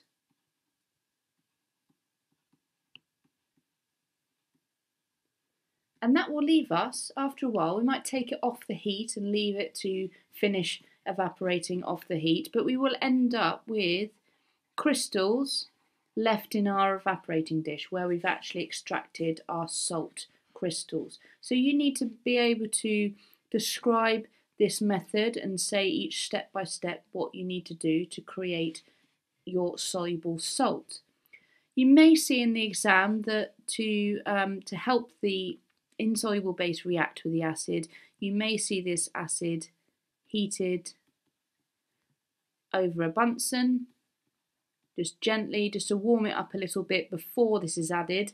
But obviously that's going to have safety precautions associated with it, because you're heating acid and you don't want that spitting out of the beaker. Also here, when you're heating the crystals, this must be very gentle heat, otherwise they can end up drying out too quickly and spitting at you as well. Now we're going to look at the reactivity series. The reactivity series is how we list metals in order of their reactivity. So here we've got potassium, which is most reactive, and then copper, which is least reactive. Copper is really useful because it doesn't react with many things. It doesn't react with water, so you can use it as water pipes and things like that. Also, not on this list, but you'll find substances such as gold. They're completely unreactive, which we'll talk about later when we're talking about extracting metals. Within that list as well, you'll also have two non-metals. You'll have carbon and hydrogen that you need to be aware of. Again, important for metal extraction a little bit later on. You may well be asked to have a look at some examples of experiments and work out the order of reactivity. For example, if we had some potassium in this conical flask over here, this would react with water quite vigorously. In fact, potassium would float on top of the water because it's got a low density from group 1, and it would react vigorously, perhaps producing a flame as well, and fizzing around on top of the water, producing lots of hydrogen gas. That would show that that was really reactive. You might then have something like magnesium, which you would put in another conical flask. Again, that would fizz quite a lot, producing a fair amount of gas, but not as much as the potassium. And then finally you might have something like iron. that would give fewer bubbles of gas and would obviously be less reactive. So you might have to have a look at descriptions of experiments and then work out their order of reactivity. Linking into the reactivity series then, we're going to talk about how we can extract metals by the process of reduction, which is a chemical reaction we talked about earlier, which involves removing oxygen. So here we've got the reactivity series again, and this is important to understand what methods we can use to extract metals. Now, apart from metals such as gold, which are completely unreactive and can be found naturally, you can sieve for gold in the river and it won't have reacted with anything else, it's just found in its natural state. All the other ones tend to react with things like oxygen and form a rock, which we call an ore. So this is a rock which contains metals. For example, this rock could be iron oxide. But when coming to extract metals, we need to take that iron oxide and actually take the iron out of that rock. And there might be other impurities in there as well. There may well be sulfur and carbon in the rock and things like that. Now, with iron, as well as zinc and copper, one way we can do this is by a process of reduction. And this can only happen with anything that is below carbon on the reactivity series. So we can't do reduction with potassium, sodium, lithium, calcium or magnesium because they themselves are more reactive than carbon. This is an example. Let's use iron as an example. If we have our ore, which is iron oxide, and we want to extract the iron, we would heat it up with carbon, and that would then produce iron and carbon dioxide, which is the reduction reaction that we looked at when we looked at chemical reactions. It's called reduction because you are removing the oxygen from the ore. If you were to do this with magnesium oxide, nothing would happen because the carbon is not reactive enough to take away that oxygen. So this only happens for metals that are less reactive than carbon. So for example here, you might see in the exam them talk about a blast furnace where they may do this kind of reduction reaction. So in here they would put your iron oxide and your carbon, and you'd need hot air going in here, and out at the bottom you'd end up with your molten iron, and any impurities also come out at the bottom. It's a substance called slag which comes out the bottom, and any of your waste gases will come out the top, so your carbon dioxide and so on will come out the top. Redox reactions is a topic for higher tier pupils only. Again, it involves the two words oxidation, meaning the loss of electrons, and reduction, meaning the gain of electrons. And what you need to be able to do is understand in a formula like this where you have atoms and where you have ions. If the element is on its own, that is an atom. If it's bonded in a compound with a non-metal, that makes the metal an ion. So copper is an ion there, whereas iron is an atom. Iron here is an ion, whereas copper is an atom. So in this case, we've got iron that is turned from an atom to an ion, where it would go into Fe2+, and we've got copper, which is turned from an ion, Cu2+, to an atom, which is just Cu. So in this case, the iron atom would have lost electrons, and therefore that would have been oxidised, because oxidation is the loss of electron.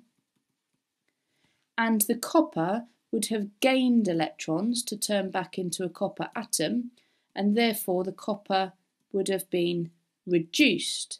So they might say to you which species, meaning which chemical in a chemistry sense, has been reduced, or which species has been oxidised in this equation. And you need to look at which ones are turning from atoms to ions and which ones are turning from ions to atoms. These equations are called redox because you have something that is being reduced and something that is being oxidised in the same reaction. Ionic equations are for higher tier pupils only. So when you see a neutralisation reaction like this, you can actually write it as a simpler ionic equation, which only involves the elements that are changing from ions into atoms or vice versa. So in this equation above, because it's a neutralisation reaction and it's producing water, one trick to remember is when it's neutralisation, the ionic equation is always going to be the same. Hydrogen reacting with hydroxide ions to produce water. Everything else are spectator ions. For example, to show you here, the chloride ion here is still a chloride ion on this side of the equation. That hasn't changed. The sodium ion here is still a sodium ion on this side of the equation.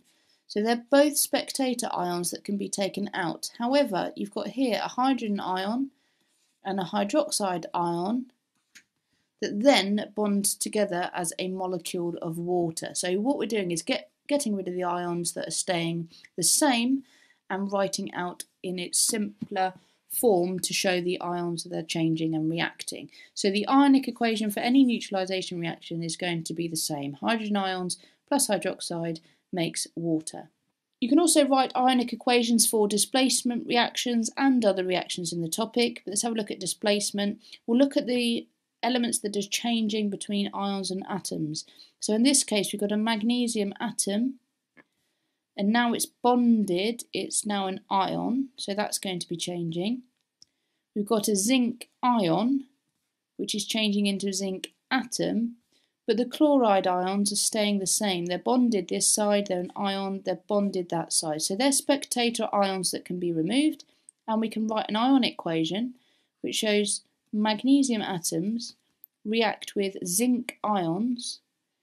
Zinc is Zn2+, and they will produce magnesium ions, Mg2+, and zinc. And one more example here, you've got iron atoms that turn into ions and copper ions that turn into atoms. The sulfate ion we don't need to worry about because it's a spectator ion, it stays an ion both sides. So our ionic equation getting rid of the spectator ions would be iron atoms, add copper ions, producing iron ions and copper atoms. Separate only topics for Topic 4 are the titration required practical and the titration calculations for higher tier only that go along with that. So this is the type of question that you will be able to work out using a titration.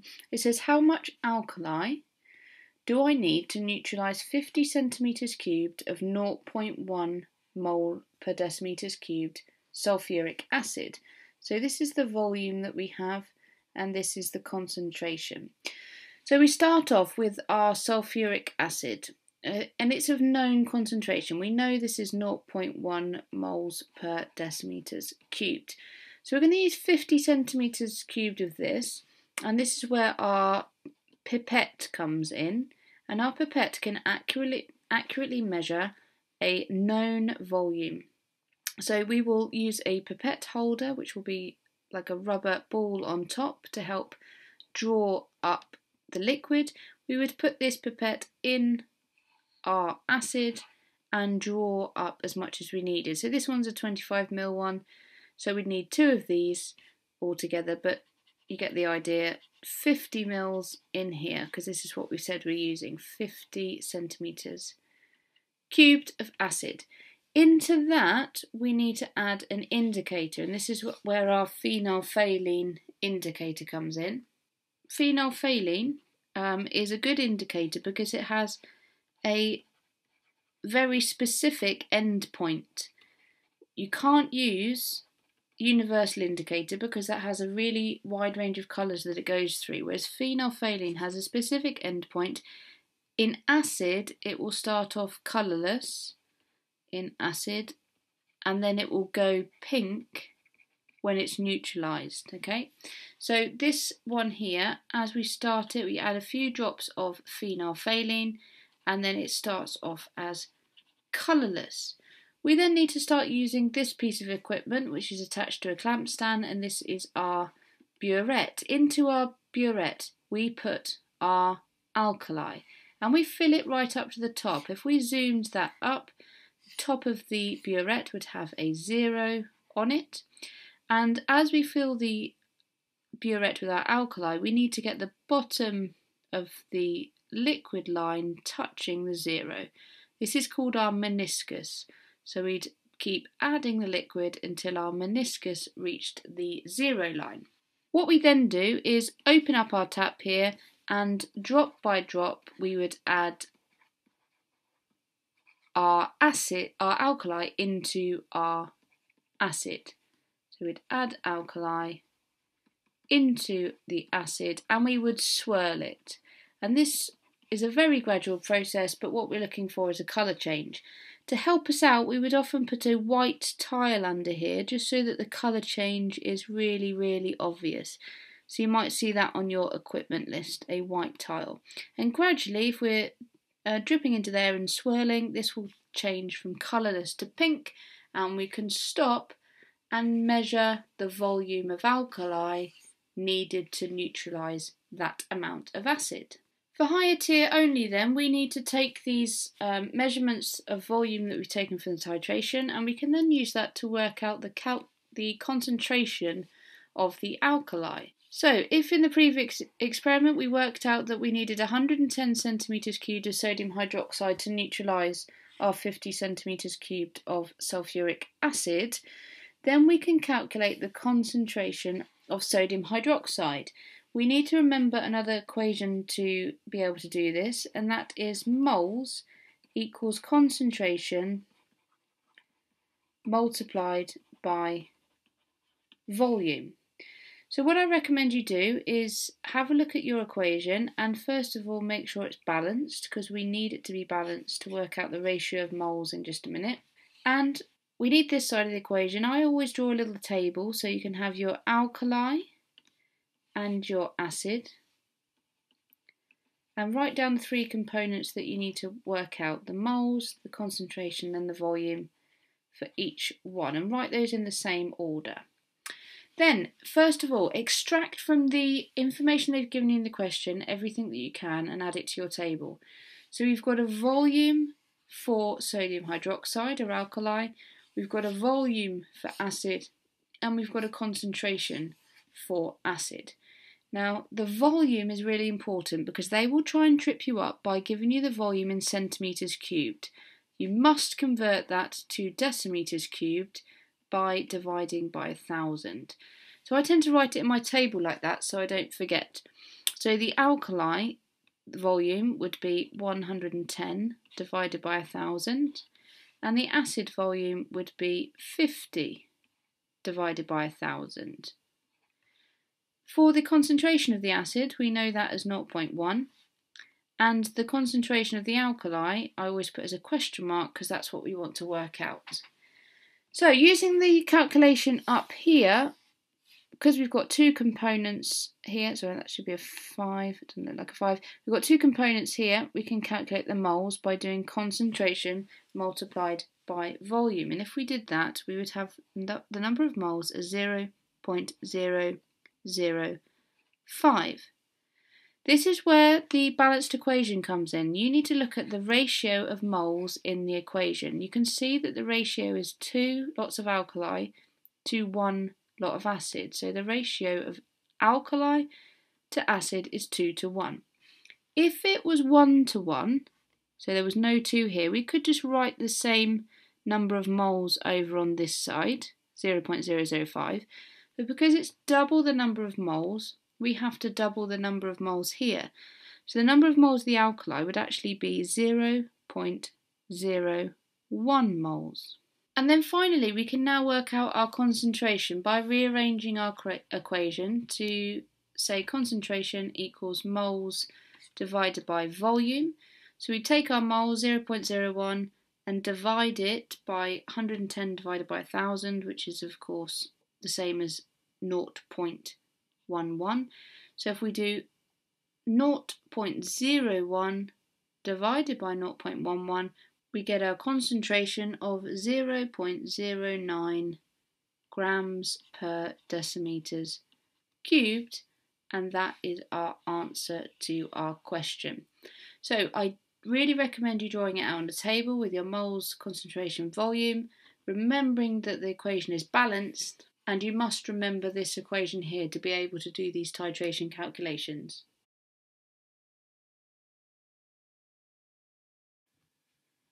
Another process in which you can extract metals is called electrolysis.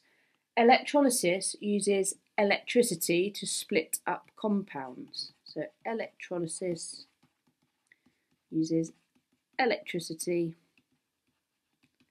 to split metal compounds. But the trouble is with electrolysis is it uses a lot of energy because of the electricity needed, and therefore it is very expensive. So with the metals that are below carbon in the reactivity series, really you want to be using reduction because that's cheaper. However, some metals such as aluminium, you can't use reduction because they're more reactive than carbon, so you would have to use electrolysis, and it makes it a little bit more expensive. Let's take our basic example first of all, and this links back to ionic bonding. So with our ore, let's say for example here we had lead bromide. Remember back from ionic bonding, we've got a metal and a non-metal bonding together. So this comprises of ions. We've got our lead ion, Pb2+, and 2 bromide ions, Br-, bonded together to make that compound. Now, if we were to stick 2 electrodes in there and link it up to a direct current supply, nothing would happen. Because in this state here, whilst it's solid, if you remember from ionic bonding, we've got a lattice structure of positive and negative ions throughout, but the trouble is these ions can't move anywhere.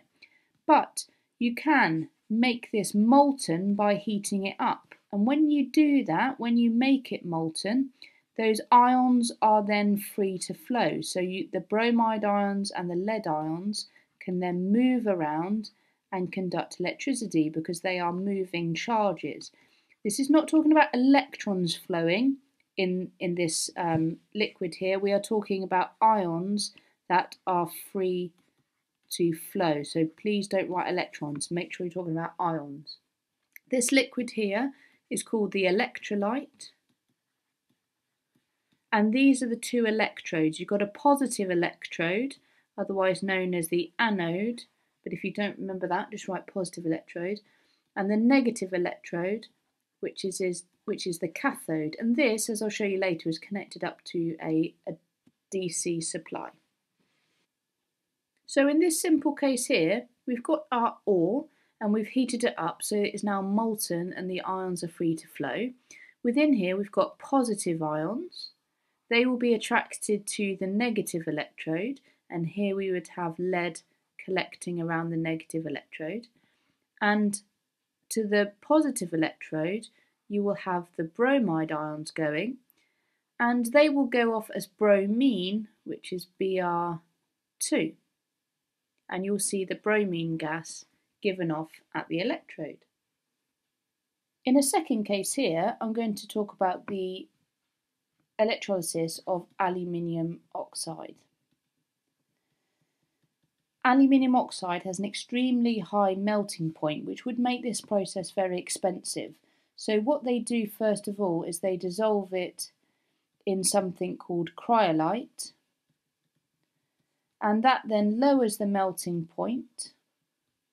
So it takes less energy to heat it up and melt it and make it molten, which in turn saves money and makes the aluminium cheaper. So in here we have a mixture of, well, in this complete chamber, in fact, we have a mixture of aluminium oxide and cryolite. That's our electrolyte. Aluminium oxide and cryolite.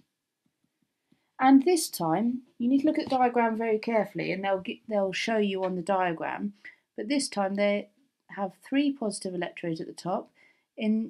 There may be 4, there may be 5, there may be 6, there may be more than that, doesn't matter on the number, but all of the ones going in at the top are now positive electrodes, and actually the negative electrode is the outside casing. So in here we have aluminium ions, Al3+, and oxide ions, 2-. The aluminium ions are positive, so they are attracted to the outside, and then they are tapped off at the bottom. So here you get molten aluminium coming out of the bottom, which you will then collect and use for whatever you want. At the top here, you can see the positive electrodes, and this is where the oxygen is attracted to. So you get oxygen given off. But also what happens is, there's a really common question in the exam. These electrodes are made out of graphite. And if you remember, graphite is made up of one element, and that is carbon. So they often ask, why do these graphite electrodes gradually degrade and wear away? And the answer is, the oxygen that goes to these electrodes reacts with the carbon, producing carbon dioxide. So these gradually degrade because the oxygen reacts with the carbon to produce carbon dioxide. So in this electrolysis, you will also get carbon dioxide given off as the oxygen reacts with the electrodes, and then they gradually need to be replaced over time. There is also a required practical on electrolysis, so be prepared to describe a method to set up electrolysis and also predict the results of the electrolysis. So for this, we're going to be talking about electrolysis of aqueous solutions. That's when they are dissolved in water. So not only will you get a particular ionic compound, but you will also get the ions that are found in water. So you need to be able to draw a setup from scratch. So you would need to draw a container and show electrodes going into that container connected to a power supply. When you draw the power supply, the long line of the cell would be the positive, connected to the positive electrode, and the shorter line to the negative electrode. And then you need to show your electrolyte solution covering the electrodes.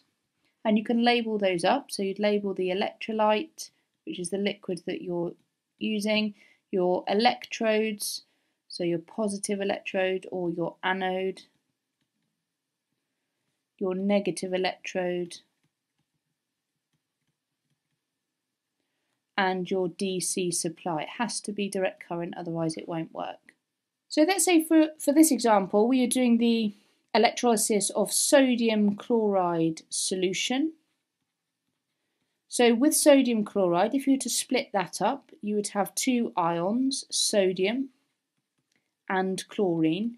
But because it's in solution, it also means that you have the ions that are in water. So you would also have hydrogen ions and also hydroxide ions in that solution. And that poses a problem because you have negative ions, 2 of them, and 2 positive ions. So that means that you need to predict what is going to go to the negative electrode and what is going to go to the positive electrode. So in this case, the rule at the negative electrode is the least reactive element goes to the electrode. So in this case, hydrogen is less reactive than sodium, so you're going to get hydrogen gas given off. And with the positive electrode, if there is a halide ion in there, then that will be produced at the positive electrode. If not, oxygen will be produced. So in this case, we've got our chlorine present, so chlorine will be produced, Cl2. If a halide ion, remembering that halide is a halogen from group 7, so if halide ion is present, that will go to the electrode.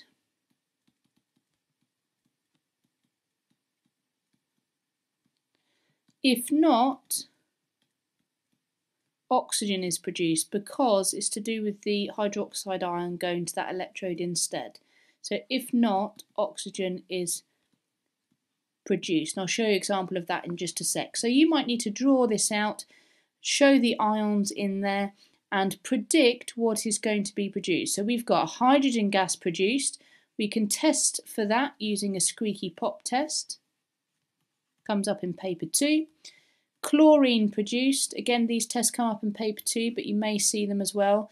And to test for that, you would bleach. That bleaches, a damp litmus paper. So you would put blue litmus paper in and it would turn from blue to white. Left in solution then you have a positive ion and a negative ion, so these are going to attract together and produce sodium hydroxide in the electrolyte that is left.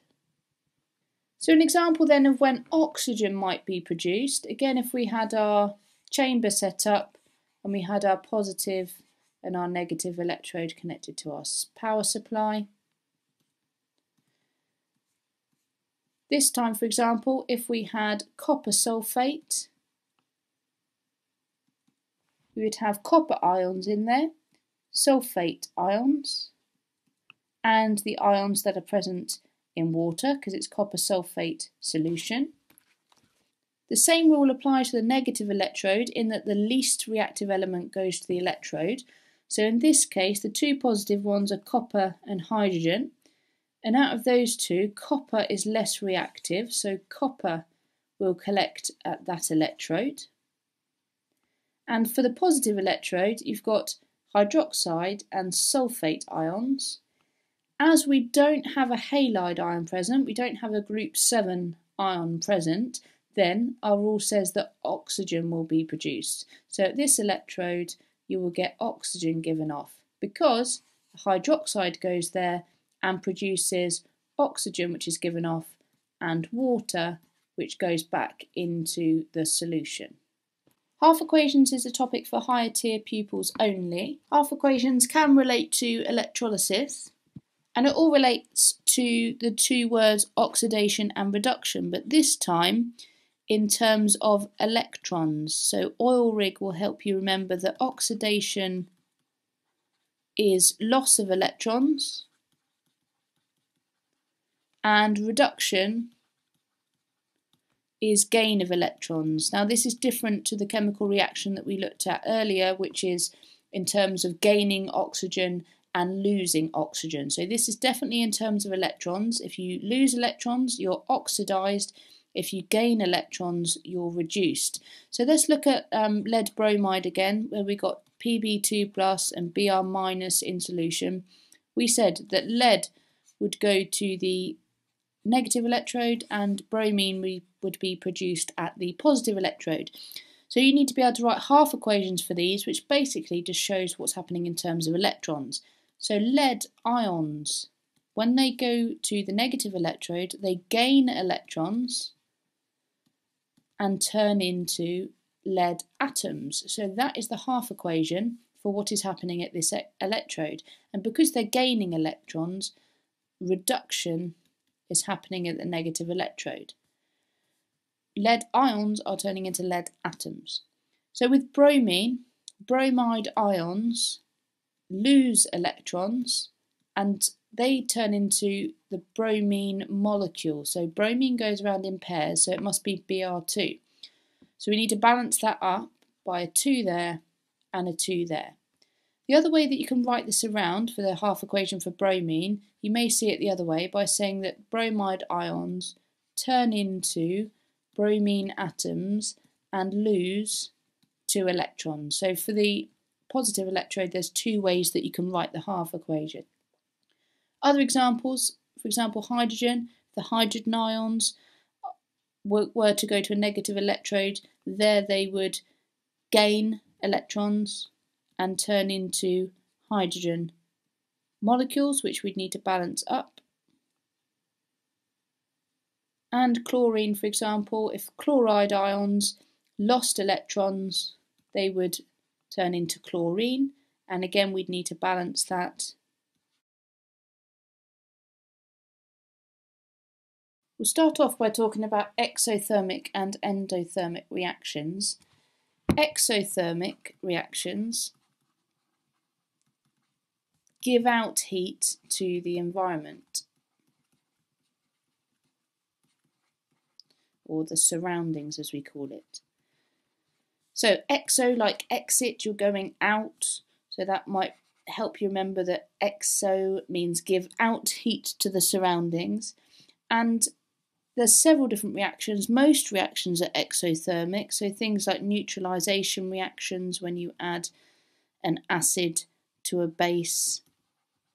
Respiration is an exothermic reaction. Energy is released during respiration, so it's an exothermic reaction.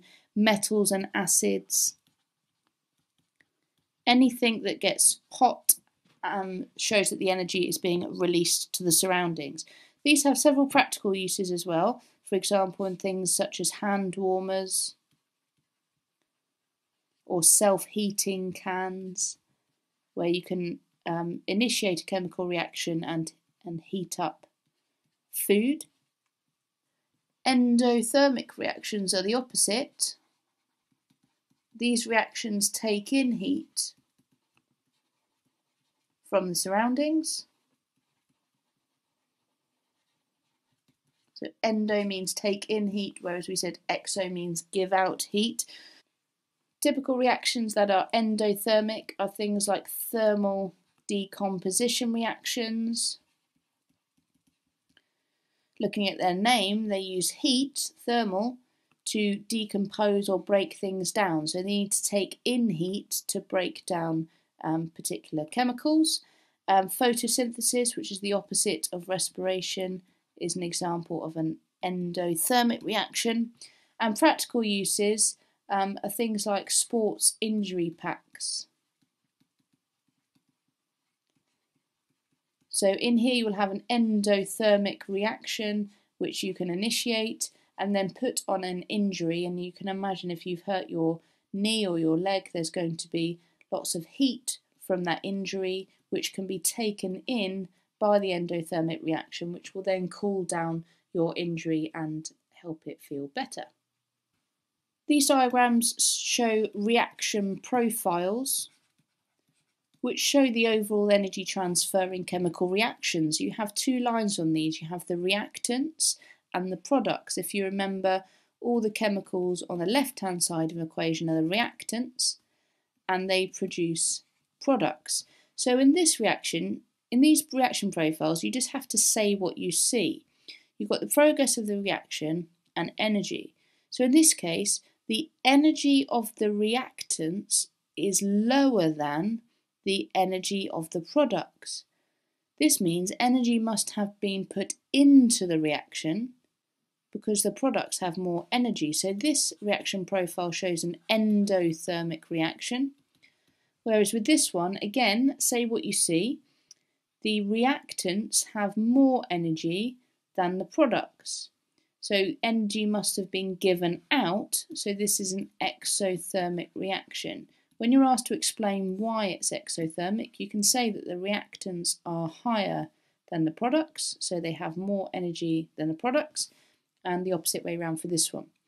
So there's a couple of key points. You need to label these very carefully. If you're asked to label the activation energy, make sure you are doing so from the reactants up to the product, to the top of the products. And the same for this one here. This I'll label A, but it's the activation energy. This is the minimum amount of energy needed for a reaction to happen. And this comes up in paper 2 when you're talking about collision theory as well. So A is the activation energy, and the other thing that you might have to label is the overall energy change, which I'll just call delta H, because that's what we normally call it, overall energy change. And that's the difference between the reactants and the products. So here, this is the overall energy change, and the energy is going up. And in this case here, you need to make it as exact as you can. This is the overall energy change, and the energy is going down. So in this case, the delta H is negative, and in this case, the delta H, or the change in energy, is positive. The only other thing that you might be asked to do is show the effect of a catalyst on these diagrams. A catalyst provides an alternative pathway with a lower activation energy. It tends to come up in paper 2, that definition, but here we can show an alternative pathway with a lower activation energy. So it's got to be lower than the activation energy here, and in the same way on this side to show the catalyst. Now we'll discuss a required practical on exothermic and endothermic reactions. So with this practical, you'll be asked to investigate the temperature change of a reaction, and you might be asked to change a particular variable such as concentration or mass of the reactant and see what effect that has. The main thing with this practical is the reaction happens in a polystyrene cup, and you'll have a thermometer in there to see how the temperature changes in the reaction. But the main thing that they'll ask you is how to improve the apparatus in the equipment. The main things they'll miss off are a lid on the cup. Okay, so we must have a lid here, and also a lid on the beaker would be preferable, with the cup surrounded by some form of insulation. So they're the main improvements that you need to look for. Has it got insulation? Has it got a lid to prevent heat loss? Or in terms of endothermic, heat actually going into the practical. So for example, if you wanted to look at an exothermic reaction, you could either do a neutralization reaction, or you could, for example, put a metal in with an acid, and when you do that you'll see a temperature rise, and you can measure that on the thermometer. You might want to change the concentration of the acid, for example, maybe use 0.1 molar, 0.2 molar, etc., maybe up to 1 molar, and then you could see the effect that that has on the temperature change in the reaction. You could also do an endothermic reaction if you wanted to. For example, you could have water and something like potassium chloride.